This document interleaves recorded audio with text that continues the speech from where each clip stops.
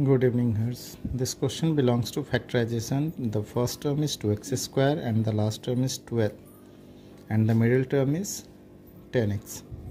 So we have to guess a number which first term and last term multiplication will be 24x square and middle term when added it will be 10x. So that number is 6x and 4x. When 6x is multiplied by 4x, it will be 24x square, and 6x plus 4x is equal to 10x.